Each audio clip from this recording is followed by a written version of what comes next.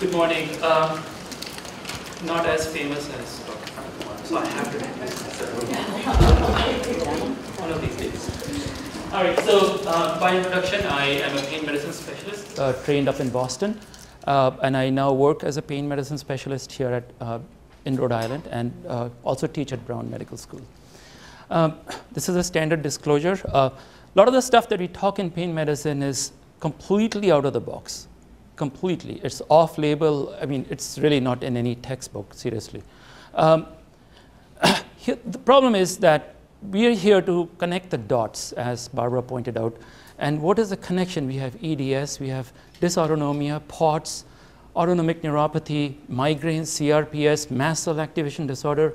And we need to figure out what's going on with these patients. It's not as simple as saying it's a connective tissue disorder. Is something else going on?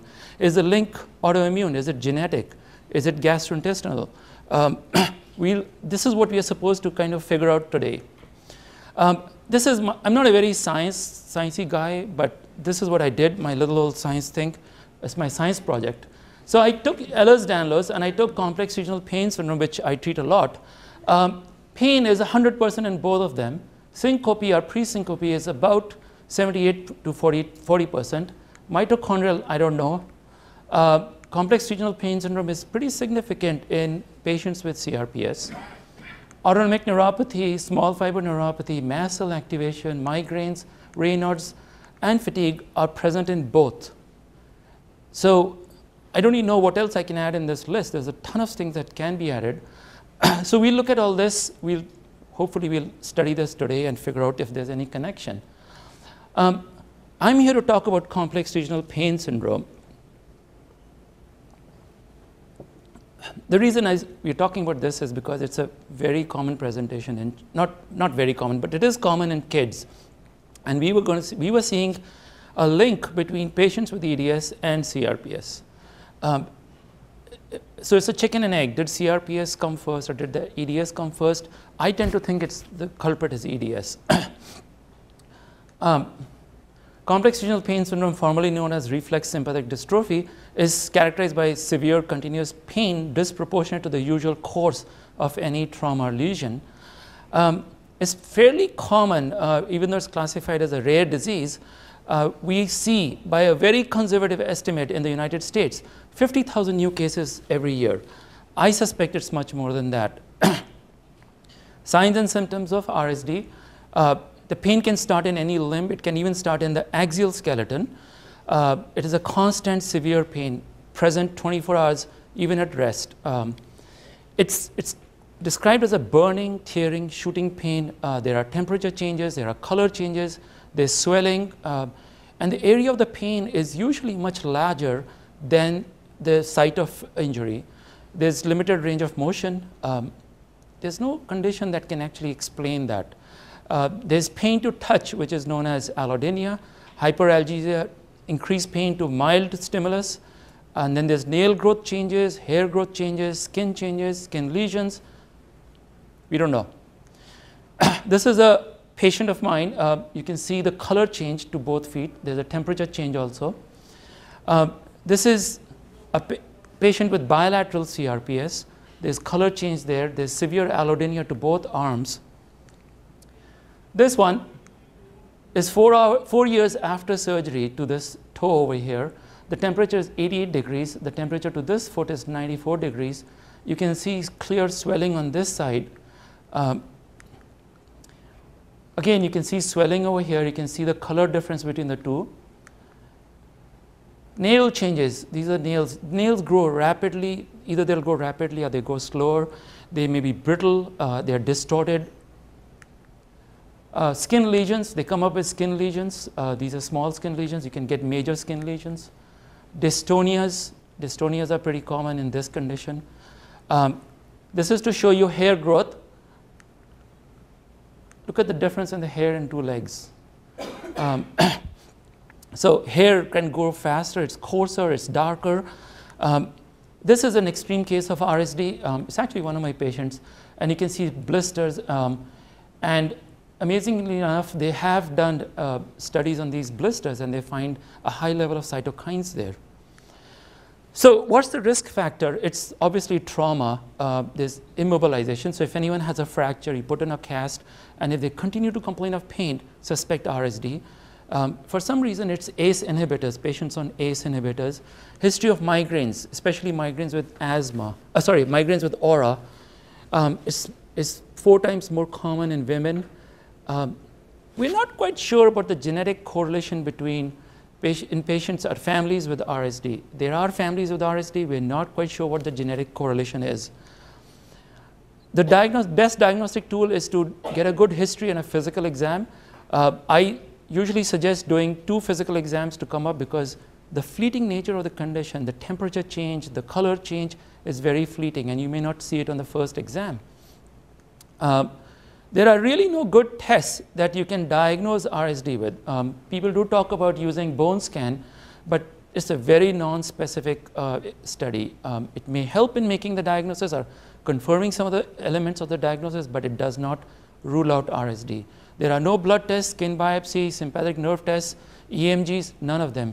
They can help rule out other conditions, but can't make a diagnosis of RSD. The only thing you can do is a physical exam and a good history. This is a concept in pain medicine that not only just applies to RSD, it applies to all chronic pain, back pain, post-surgical pain, any chronic pain. It's called central sensitization. Central sensitization is described as an abnormal response to normal inputs to the central nervous system. So if I were to touch my finger and if I feel severe pain, it's a kind of a central sensitization. The increased excitability is due to a barrage of signals from the peripheral nociceptors. So we have these receptors in our skin, and there's a barrage of pain signals. So when somebody develops RSD or develops chronic pain, there's this unrelenting barrage of pain signals that are traveling up into the central nervous system, which we know is the brain and the spinal cord. This barrage alters the strength of the synaptic connection between the neurons in the spinal cord. So these are the interneurons and neurons that go up to the central nervous system. What happens is that low threshold neurons that are activated by light touch to the skin now activate neurons that respond to noxious stimulus. So a light touch now becomes painful. So the point I'm trying to bring over here is that in patients with chronic neuropathic pain or RSD, the pain is no longer in the periphery. It's now centralized. It's an abnormal sensory processing in the central nervous system. Glia. This is a cell. This is the new frontier in understanding disease. Anywhere from chronic pain to Alzheimer's, dementia, name it. Glia, just to recap, constitute about 70 to 80% of the cells in the central nervous system. The rest of them are neurons. We believe that glia, their job is immune surveillance under basal conditions. So under basal conditions, they are really not doing anything. They're just kind of janitors to the central nervous system, cleaning it up, making sure everything is going fine. But when activated, can release pro-inflammatory cytokines. These pro-inflammatory cytokines in turn cause neuroinflammation because each neuron in the central nervous system is packed with glia around it. So any activation of these glial cells causes them to release these cytokines that cause these nerves to get inflamed. So essentially, it is our understanding of chronic pain is now no more neural signaling. It is more a cellular mechanism. So it's not the nerves, it's not the wires. It's the cells in the central nervous system that are misbehaving at this point. NMDA receptors, Dr. Henderson has alluded to that a few times. What we did notice that in patients where you have chronic neuropathic pain, these glial cells, there's a proliferation of NMDA receptors. These receptors, they proliferate, they become more sensitive, and so that's one of the reasons we think is a response of the body to glial cell activation. Can you remind us what NMDA stands for? Oh. It stands for N-methyl D-aspartate, NMDA receptors. We'll talk a little bit more about that. So what activates glial cells? It's the usual trauma, the infection, the ischemia, neurodegeneration. But what I want to stress is it's not a one-time thing. It's not if I run and if I trip, I cut my knee, I bruise my knee, my glial cells will not get activated. It's only if I have chronic pain that these glial cells get activated. There has to be a consistent barrage of signals traveling into the central nervous system. So they looked at glial cell attenuators. What if we could suppress these glial cells? What if we could stop them from being deactivated? It does work. It does work well. We don't really have great glial cell deactivators at this time. One of the drugs that they looked at was minocycline. Minocycline is a tetracycline. It does cross the blood-brain barrier, and it has some glial cell modulating effect. Propentaphyline is used mostly in animals. It has a neuroprotective action. IBD blast is a phosphodiesterase inhibitor. It's used a lot in Asia, and in South Korea they use this a lot for asthma and stroke, post-stroke dizziness. IBD blast has been shown to be a good glial cell deactivator. So we're still trying to look at it as a potential drug for neuropathic pain or chronic pain. So how do you, so understanding what's the basic principles and what's going on behind chronic pain or chronic neuropathic pain where you have central sensitization, how do you manage this pain? Start the treatment right away. If you suspect, even if you suspect it's RSD, and I think we should translate that to even neuropathic pain. If you suspect it is neuropathic pain, if you suspect it's RSD, start the treatment right away. And obviously, as in all chronic pain, the treatment should be directed towards restoring function. We talk about pain scores, we talk about 8 or 9, we talk about 4 or 10. It doesn't make sense. It's function. I could be functioning with 8 or 10 pain, and there may be someone who can't function with 4 or 10 pain. And if your pain is 4 or 10 and you can't function, we need to treat that. If your pain is 8 or 10 and you can function, we may not need to be as aggressive with that. Obviously, a multidisciplinary approach, which is literally impossible to get hold of. Sympathetic nerve blocks, they do not work. Why? Because the pain is no longer in the periphery. It's not a neuronal condition. It's a cellular condition. I've done nerve blocks for years. They don't work. I've looked at the literature. There is no literature that says nerve blocks work. In fact, I think they're dangerous. So moving on. This is something that is not well talked about in medicine, are the toll-like receptors, are the TLR4. There's a whole family of toll-like receptors. These are expressed by microglia, and under neuroinflammatory conditions, these TLR4s are upregulated. We're not quite sure the role of TLR4s in RSD, but we do know that there is some key role that they play in glial activation. The reason I bring this up is because opioids cause glial cell activation by acting on these TLR4 receptors. So when we prescribe opioids, chronic opioids for chronic pain, we are actually activating we are upregulating these TLR4 receptors, which is causing the glial cells to get activated. So in a sense, we are actually doing harm. What if we do the opposite? What if we give them opioid antagonists like naloxone, naltrexone? We block TLR4 signaling. So really, there are no great long-term studies with using opioids for chronic pain. On the contrary, they are counterproductive for CRPS. There's a term that's being thrown out a lot called opioid hyperalgesia. And I believe that it's coming from this. We are actually promoting central sensitization by prescribing large doses of opioids. Short-term acute pain, I'm fine with that. Post-operative pain, I'm fine with that. When it comes to long-term pain, I worry about that. So opioid-induced activation of glia induces them to release neuroexcitatory pro-inflammatory cytokines, which again suppresses opioid analgesia. We looked at other drugs that are out there for chronic neuropathic pain. You all know about gabapentin and pregabalin. There's some, again, gabapentin and pregabalin work in the initial stages when the neuropathic pain or RSD is still at the neuronal stage. It's before it becomes chronic. Sure, try gabapentin, try pregabalin. Pregabalin is Lyrica, gabapentin is Neurontin. I usually go up to 900 milligrams as my first landing, and then I try to go up to 1800. If they're seeing a response, fine. The problem is it's a very slow-acting drug. You don't even know if it's helping or not. These are patients in acute severe pain. You want a drug that works fast, because you don't want those glial cells getting deactivated because of the constant barrage of pain signals. Pregabalin is a good choice. It's a faster acting drug. Literally, you get to see a result within a week if it's making a difference. Clonidine is a alpha-2 adrenergic agonist. It blocks the release of catecholamines. Very effective in allodynia, pain to touch.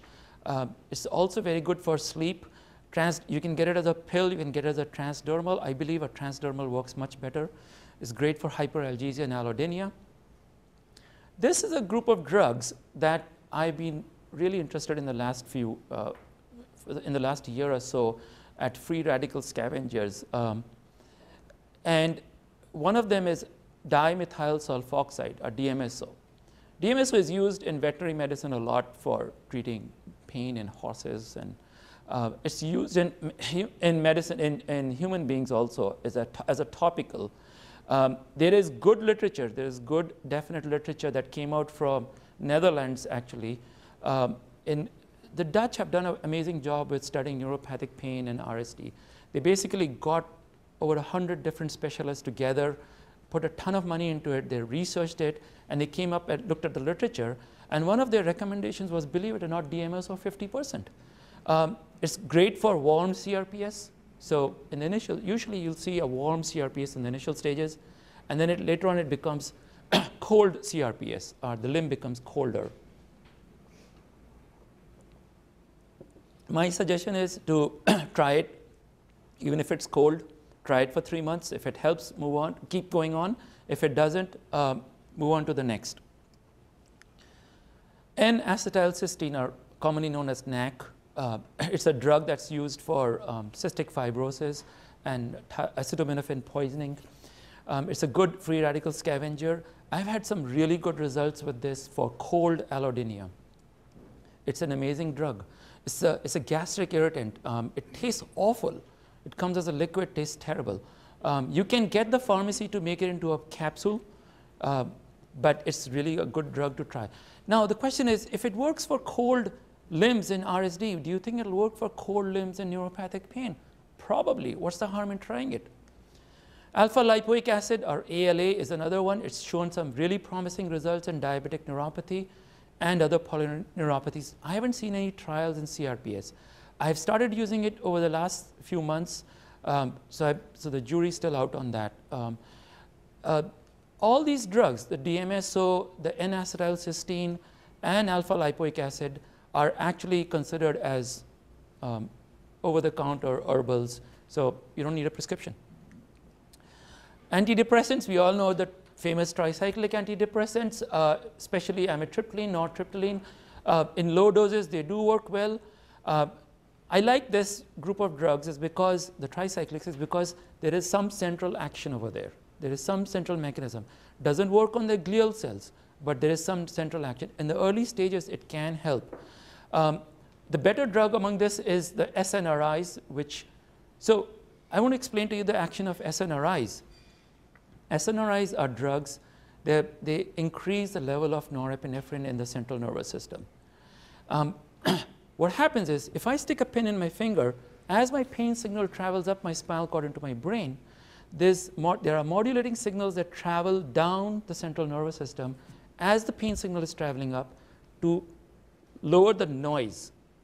That's the best way to describe it, is to lower the strength of that signal, the pain signal, lower the noise of that pain signal. And the chemical that does it is norepinephrine. So why not use an SNRI, which increases central norepinephrine levels? The difference between these two drugs is milnacipran and duloxetine is milnacipran increases norepinephrine levels by 3 times than duloxetine. So it's my favorite drug to use for, again, these are in the initial stages, and it might be part of the polypharmacy because in RSD, remember, the pain input is still there. There is some neuronal signaling still going on. So this is a good drug to use. Can you remind us what the brand name for milnacipran is? Milnacipran is Savella, S-A-V-E-L-L-A. Duloxetine is Cymbalta. NMDA or N-methyl D-aspartate receptors. So like I said, when these glial cells get activated, there are these NMDA receptors, they proliferate and they become even more sensitive. So why not try a drug that can actually block these receptors? Unfortunately, we do not have drugs that block these NMDA receptors for long. They're all temporary. Ketamine is one of them, dextromethorphan, which is a compound of common cough, Robitussin DM, memantine.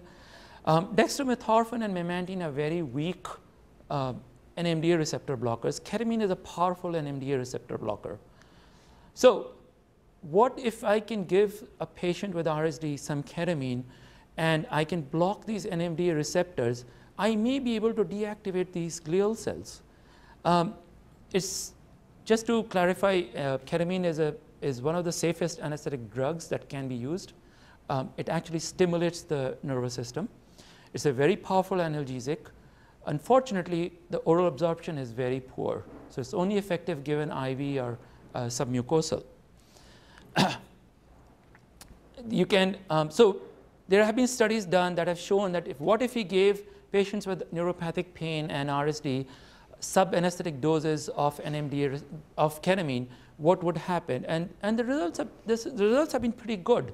Rough estimates show that 85% show improvement in daily activities, reduction in their medications, and improved lifestyles. The only problem is that it's not a cure. It does not block the NMDA receptors for good. One. Number two, you still have the pain from the periphery. That's, the barrage of signals are still there. Your glial cells are still being activated. Does it deactivate the glial cells? We're not sure. So ketamine infusions have to be combined with other therapies. There are several protocols. There's the low-dose protocol. It can be done as an outpatient, infused over 4 hours, repeat the next day, next day, next day, and till about 10 days to start with, and then they may need boosters. And then there's the inpatient protocol where you admit the patient to the ICU and give them ketamine over the next few days, basically blocking the NMDA receptors, blocking the glial cell activation. Spinal cord stimulators, it's an electrode that's inserted into the spine percutaneously. We don't exactly know what the mechanism of action is. Some people believe it's because of it's like a TENS unit. It's painful, it's expensive. The results are poor. 25 to 50% of patients develop complications requiring further surgery. But what's also interesting is that in a huge study, spinal cord stimulators reduced pain and improved quality of life, but did not improve function for up to 2 years after implantation. And then after 3 years, it was the same as those who did not have a spinal cord stimulator implanted. So it's only good for about 2-3 years, that's it. But the risk of putting one is really high. This is my favorite drug, and I wanted to bring this to you, low-dose naltrexone. So we know that naltrexone is a competitive antagonist of opioid receptors. It's been around for 30 years. It was initially approved for heroin addiction and alcohol addiction. Over the years, they found out that when you take it in a really small dose, in a really tiny dose, it can help patients with severe neuropathic pain. And I'll get into what are the theories that behind it which it works. The first theory is that it's a low dose. And when I say low dose, I mean we're talking a normal dose of naltrexone for a drug addict or an alcohol addict is about 150 milligrams a day. We're talking 4.5 milligrams over here, once a day. So that's a really low dose. So the theory is that it transiently blocks the opioid receptors. When it transiently blocks the opioid receptors, it causes a feedback mechanism causing the body to release more endorphins. That's one of the theories. The other theory is that, which is a little more recent, is that it increases the production of something called an OGF, opioid growth factor. It increases the number and density of the opioid growth factors, which intermittently block the opioid receptor. Also, the OGF has also been looked at repairing tissue and healing. The other one is it also blocks the activity of TLR4. So the dose can be anywhere from 1.75 to 4.5 milligrams. It may cause some insomnia in the initial stages, mild headaches. It's also, patients do report some really colorful, crazy dreams. Obviously, you can't give it to anyone with, who's on opioids. It does increase physical activity. It's great for, it reduces the number of flare-ups. It's not a cure, but it reduces the number of flare-ups. So over here, like I said, I'm not a sciencey guy, so I've got to tell you about my experience. I've been using it for about 3 years in my patients with EDS, with CRPS, and we've seen some amazing results come out. So in EDS, I did question my patients. I said, look, does it help with the pain, or what is it doing to you? And they said, the exact word was, they feel more put together. I think Ellen can vouch for that. They feel they have a higher exercise tolerance. They can do much more. So functionally, it does help them.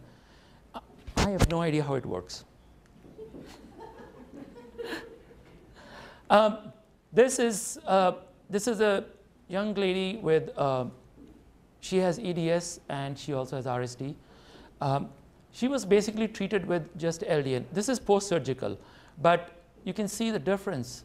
I can safely say that she does not have RSD anymore. And she was treated mostly on LDN. We did not do any infusions on her. This is the patient, a gentleman with severe RSD.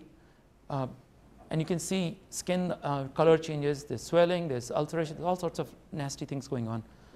This is him a few months ago. He was on IV ketamine infusions and low-dose naltrexone. He's now walking, the ulcerations have gone. He still has some color change, but very functional. Non-steroidals, ibuprofens, they have no role in this. Maybe if you have joint pain, topical NSAIDs do work well for that, if it's from a superficial joint. Exercise and physical therapy is key. So an ideal combination of treating a patient with neuropathic pain or RSD is maybe ketamine infusions, low-dose naltrexone, and boot camp exercise. These are the 3 things. And that goes for EDS patients. I tell patients with EDS and RSD, I said, this is your 4th meal, breakfast, lunch, dinner, and exercise. It has to be every single day. So we know that RSD decreases function, decreases mobility of the joints. It affects the joints also, the muscles. It affects everything. It's painful. So there's decreased mobility. Decreased mobility leads to muscle atrophy and deconditioning of the muscles. Physical therapy and exercise is not to relieve pain. Patients have to be very clear about that. In fact, physical therapy in the initial stages may actually worsen the pain. It's basically to restore function and learn how to use your limbs properly. These are the 2 goals of treating patients through exercise and physical therapy. There are 2 types in exercise. There's the pain-focused. This is in the more recently diagnosed neuropathic or chronic pain patients, where you can go up to the pain level, and then you exercise to your pain level, and then you drop down. They may have increased pain for a couple of hours after exercise, but then they start to show some improvement. Time-based is in more chronic pain patients where you're avoiding deconditioning of the muscles. Medications. This is a drug, again, it's called PEA, or palmitoyl ethanolamide. I finally get that. It's an endogenous lipid. It used to be available in Europe for many years. We now have it in the US. It's over the counter. You have to go to a compounding pharmacy for this. There have been some really good studies to show that it works for neuropathic pain. No specific studies on RSD, but it does work well on neuropathic pain. Neurotropin is widely used in actually Japan and Australia to treat neuropathic pain. They vaccinate these rabbits and make this extract from them. There have been 24 clinical studies to show that there's a 50% response to treating allodynia and hyperalgesia. Unfortunately, we do not have it in the US. Biphosphonates are the group of drugs that are used to treat osteoporosis and osteopenia. Clodronate and alendronate have been shown to have very good results in treating RSD patients. Right now, it's just reserved for refractory cases. Try getting insurance to approve it. Vitamin C has me baffled. There were 2 studies that came out recently where they took these patients with Colles fracture, which is an arm fracture, and they divided them into 2 groups. They gave one group vitamin C the day they had the fracture and gave it for a month and a half. And there was the other group where they did not give them any vitamin C, and there was a significant drop in the incidence of CRPS in these patients. There was another study done with ankle fractures along the same lines. So the question is, we have some idea that vitamin C somehow prevents RSD. Not sure how. The question is, can we use it for established cases of RSD? Can we use it for neuropathic pain patients? I don't know. Is there any harm to giving vitamin C? There's a little debate, but I think for a month and a half, it's reasonable to try them on vitamin C. I will usually prescribe vitamin C to patients who have RSD or neuropathic pain. They're undergoing a surgical procedure, or they had a trauma, they slipped and fell or something, which EDSers do a lot. So I tell them just start vitamin C right away, 500 milligrams a day for a month and a half. Muscle relaxants usually don't have any significant role in treating dystonias. They don't have any role in treating muscle spasms. They really just lower the tone of the muscle. But it's reasonable to try it. If it helps, fine, stay on it. If it doesn't help, move on. They do have significant side effects. They do cause lethargy, sleepiness, complications of RSD. So RSD, like EDS, can affect any organ. There's poor processing. So starting from the brain, there's this poor processing, there's poor executive function, there's lethargy, tiredness, weakness, and that's not related to the pain. It's just they have this lethargy. They present with syncope. They do present with dysautonomia and POTS. They present with chest wall dystonias, so they come in with chest pains. We have edema. We're not quite sure it's neurogenic or inflammatory. They have increased sweating. The official figure is 30%. I think it's much higher than that. They do have unexplained bruising, and it's not related to the site of the pain. So somebody might have RSD in their right foot, may have increased bruising on their left arm. They have bladder problems. They have GI problems. Gastroparesis is really common in this group of patients. Dysautonomia, we all know dysautonomia. It's postural. It's an umbrella condition for a bunch of neurocardiac conditions. One of them being the popular one is postural orthostatic tachycardia syndrome. These patients do not really present with syncope. They present with what is called pre-syncope. They're like about to faint, but they don't faint. But there's a significant rise in their heart rate. It's more than 30 beats per minute from changing posture when they stand up. A very simple test is an orthostatic. Take a blood pressure and pulse rate reading when they're lying down. Have them stand up for 10 minutes. Take a blood pressure and pulse rate reading. You should not see a significant change in the blood pressure, but you'll see a significant change in their heart rate. Tilt table test, it's a pretty gruesome test if you have dysautonomia. So just to recap, we know CRPS is a chronic neuropathic pain. It starts in one of the peripheries, but it can start in the axial skeleton. You can have RSD starting in your belly. You can have RSD starting in your chest, even back. It rapidly moves from the periphery to cause central sensitization, becomes a more central condition. No real good test to diagnose it except doing a good history and physical exam. We think that a lot of this central sensitization is from glial cell activation, which cause release of cytokines that cause neuroinflammation. Drugs that can deactivate these glial cells, some of the ones we talked about are IBD blast. I'm not sure if LDN does that. But the key thing to remember is start treatment right away. Do not wait. And multidisciplinary approach works best. Avoid opioids. It's a nightmare. If I get patients, I'm usually the end of the line. I get patients on massive doses of opioids, and it is causing glial cell activation. I can't get them off them because that's the only drug that's giving them any benefit at this point. So I'll try an algorithm where I'll put them on IV ketamine, and then I'll start them having tapering off the opioids. Once they're off the opioids, I boom start the low dose naltrexone and see what happens. Definitely don't go for nerve blocks. There's no literature to support it.